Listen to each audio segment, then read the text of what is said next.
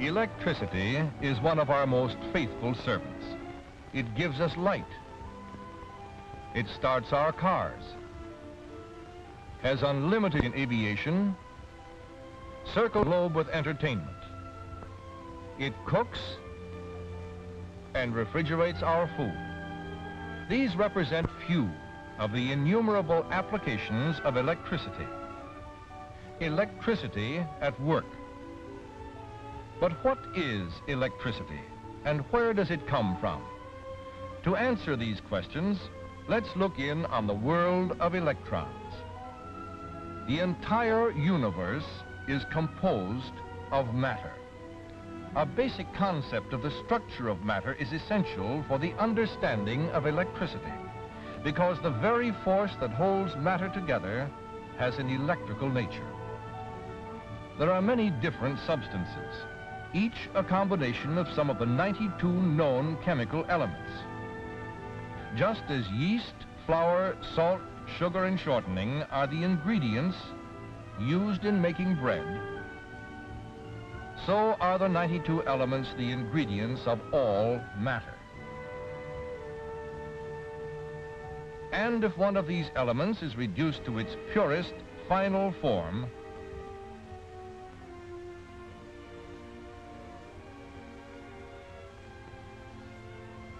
its smallest unit would be an atom.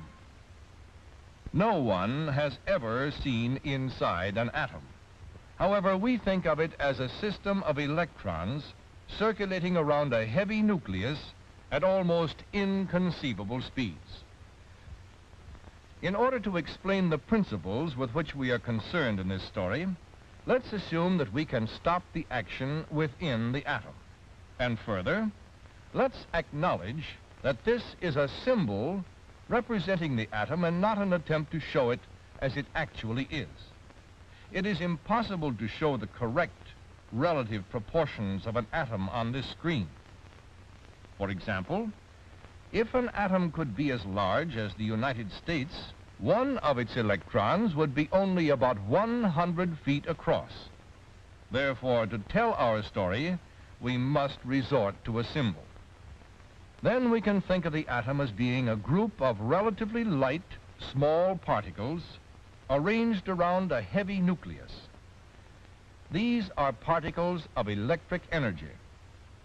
The lighter ones, the electrons, are negative electric charges. And the heavier one, the nucleus, carries positive charges.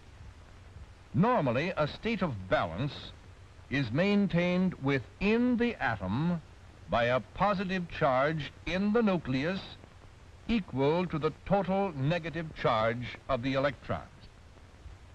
And when the atom contains its normal number of electrons, it is said to be in electrical balance, to be in a neutral electrical condition.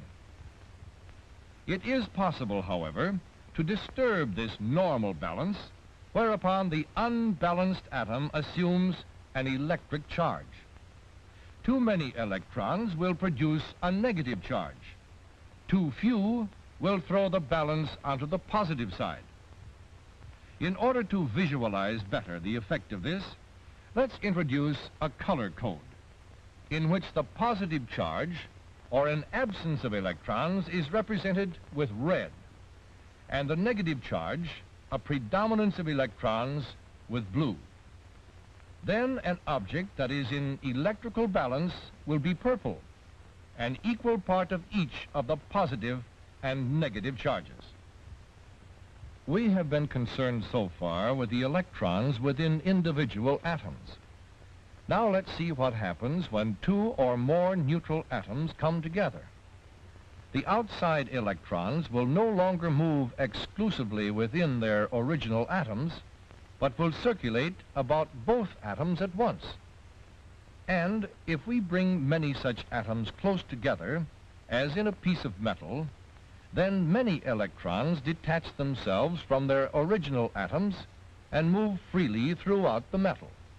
As long as the metal has its normal number of electrons, it is electrically neutral. But like an individual atom, it can lose some of its electrons and become positively charged, or it can pick up more than its normal number of electrons to become negatively charged. The electrons always try to get from a negatively charged body to one that is positively charged in relation to it. And if they are brought together, the electrons will flow from one to the other until both objects are equally charged. The establishment of unbalanced charges in matter is, in all instances, the principle of the generation of electricity. To illustrate further this principle, let's analyze the action within a cell, a simple source of electric energy. A piece of zinc is suspended in a suitable container. Its atoms are neutral until a chemical solution is added. Then some of the zinc atoms go into the solution, leaving a few of their electrons behind in the metal. The zinc becomes strongly negatively charged. Now a piece of electrically neutral copper is put in a chemical solution in another container. The copper will become very weakly negative. Since the copper has a smaller negative charge, it is positive with respect to the zinc. And if the two metals are connected, the electrons will surge from the zinc to the copper, and the charges will become equalized. This momentary current has little practical value. However, if we now connect the solutions, the charges in the solutions will become equalized, and the metals or terminals will be charged. We will then have an unbalanced condition of the electrons in the metals capable of producing a continuous flow of useful electric current. All of the work performed by electricity requires a flow of current. So let's see what principles are involved when current flows. There are three related to the flow of electricity. They are pressure or voltage, current intensity, and resistance. First, let us consider pressure. With nature always trying to maintain an electrical balance, there is a tendency for any negatively charged object to throw off or repel its excess of electrons, and for a positively charged object to attract electrons. This urge to maintain an electrical balance is potential electric energy.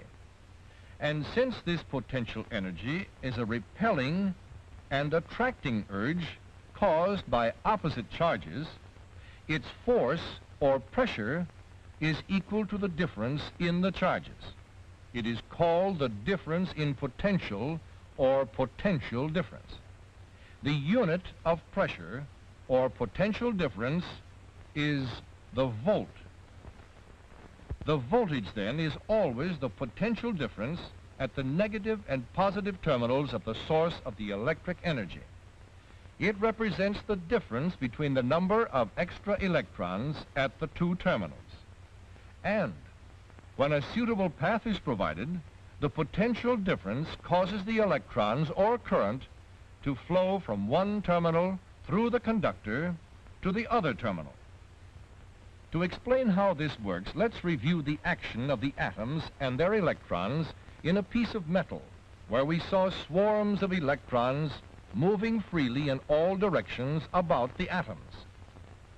Substances in which this takes place are good conductors of electricity.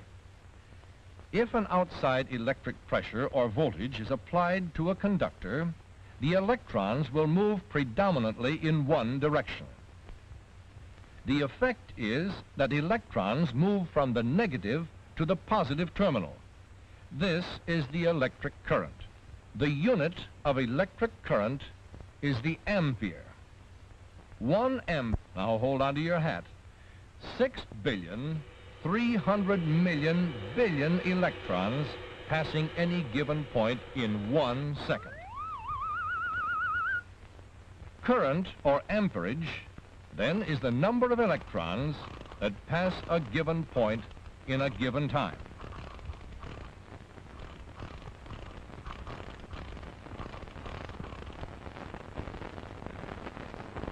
And now the third factor, resistance.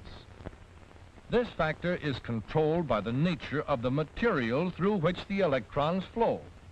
Again, going back to the motion of electrons in a metal, we said that they moved freely about and among the atoms.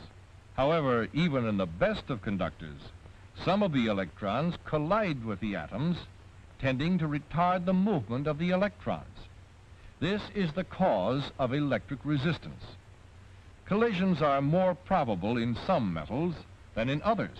Therefore, different metals offer different degrees of resistance to the flow of electrons. For example, copper has low resistance. It permits the electrons to flow freely with few collisions and is therefore a good conductor. Iron offers more resistance than copper. Collisions with the atoms are more frequent. In some substances, no electrons are free to move around as in the metal. All of the electrons stay with their atoms so that no current can flow. These substances are the insulators: glass, porcelain, rubber, and many others. The collisions that the electrons have with the atoms set the atoms into more violent vibration. This makes the metal hotter. If there are enough of these collisions, the metal will radiate heat and light. Heat and light from electrical sources, then, can be obtained as the result of resistance in some metals. The unit of resistance is the ohm. Its value is best understood when its relation to the other factors is explained. A pressure of 1 volt produces a current of 1 ampere through a resistance of 1 ohm. Whatever the source or the magnitude of electric energy, these factors always have the same relation to each other. So, in order to supply our great demands for electric power, we must have facilities for generating great currents at sufficient pressures to overcome the resistance of the lines, as well as to do the work. Power for industry, transportation, and light, as well as for many other conveniences we use in our daily lives. Our own sources of current able to perform these amounts of work are the electromagnetic generators. In order to explain the manner in which electricity is produced by electromagnetic generators and used in most electrical machinery, let's have a look at magnets and magnetic fields.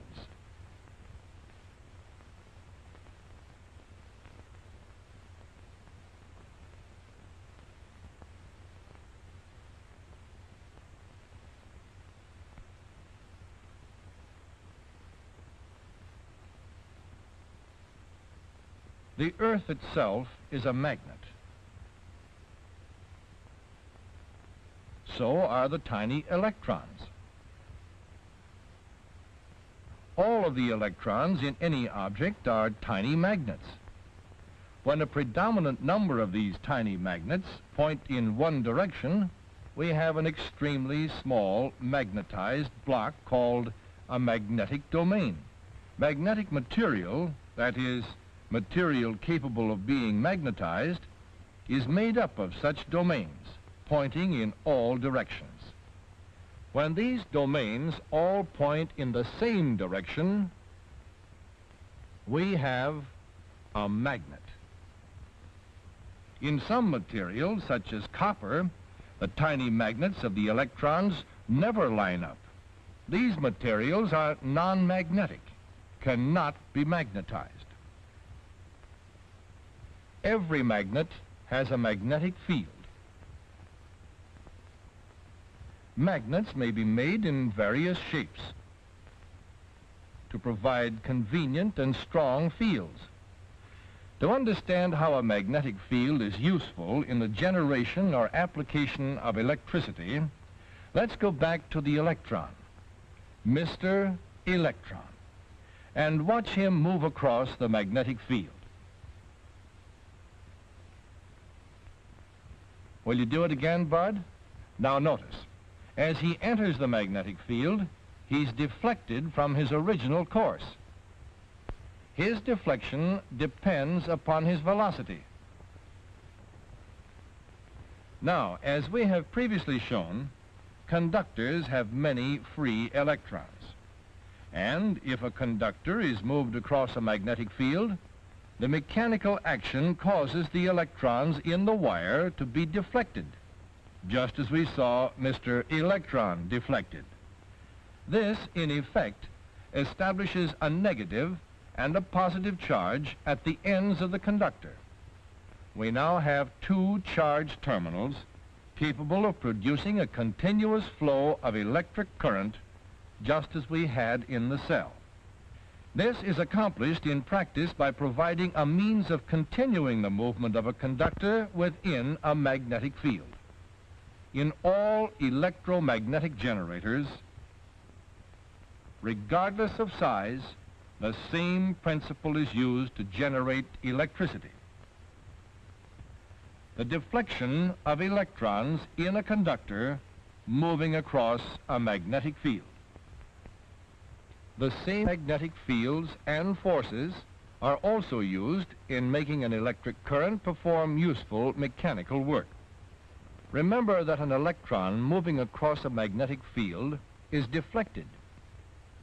If the electron were moving in a wire, as when electric current flows, the deflection of the electron would cause it to push against the wire, tending to move the wire. Billions upon billions of these tiny pushes combine to provide the force. The stronger the current, or the greater number of electrons, the greater the force moving the wire. These forces on current-carrying wires in magnetic fields furnish the power for all electric motors, from the simplest to the most complex. From the smallest to the largest electric motors, the principle is the same. The deflection of electrons flowing in current-carrying wires by magnetic fields. In fact, interaction between the magnetic fields and the electrons is the basis of all electric devices. And now we may summarize that the billions and billions of atoms of which the universe is built are composed of positive and negative electric charges. That these charges are normally balanced in matter. That by unbalancing these charges, electric energy is made available. That the urge of nature to restore this balance creates electric pressure. And that the response to this urge, the action of the restoration of the balance, is a flow of electric current. The flow of electric current, then, is simply movement of electrons away from objects that have acquired a negative charge to objects whose charge is relatively positive. It's this principle that has made possible the countless electric devices which contribute to the comfort and fulfillment of richer and happier living today. Devices which will expand that to unlimited horizons in the future. Devices whose operation is dependent upon nature's design for matter, demanding that matter itself shall always seek a state of new electrical balance.